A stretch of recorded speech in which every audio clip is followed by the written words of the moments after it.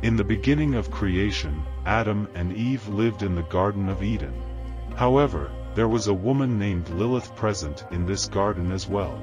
Lilith was born with mesmerizing beauty and powerful qualities.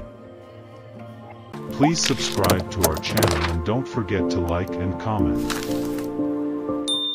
She claimed that she should be equal to Adam in value and status.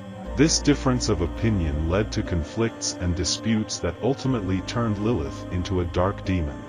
After escaping from Eden, Lilith joined the realm of demons and became acquainted with other devils. In this world, she married a demon named Samel or Samazran. This marriage symbolized a transgression from evil and darkness, a deviation from humanity.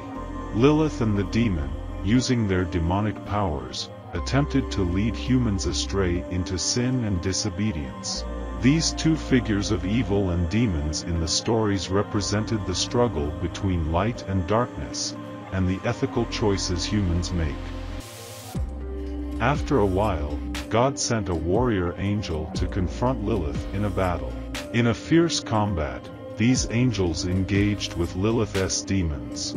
After the battle, the angels managed to kill hundreds of Lilith's demonic offspring and prevent their negative influences. In the end, infuriated and vengeful, Lilith decided to descend to Earth and attack human children.